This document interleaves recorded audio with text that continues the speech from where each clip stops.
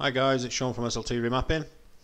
Today I'm going to cover a quick video on how to extract a mod file from a vehicle you've done before.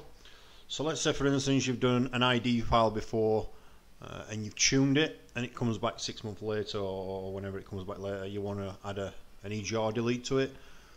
Normally we'd ask you to ID it again and send it over and have to pay for the tune file again, and then we'd add the EGR delete. We found a nice way around this which will save both parties time and save you a little bit of money on weight.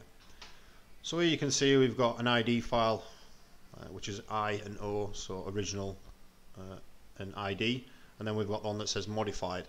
Now if we right click the one that says modified, it says send file. If you click this,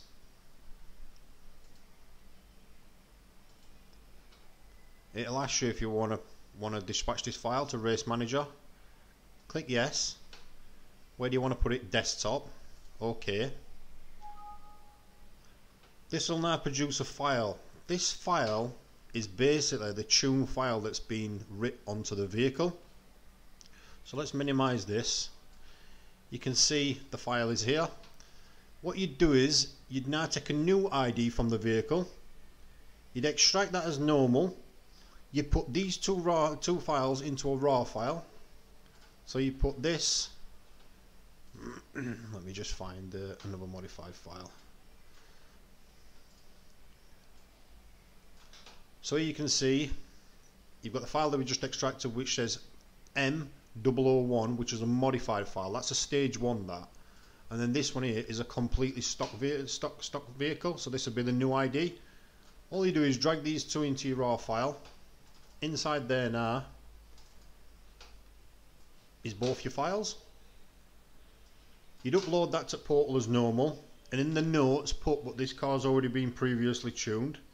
Now we want to add EGR delete to it. All we do now is we'd add EGR delete to the stage 1 that's already there.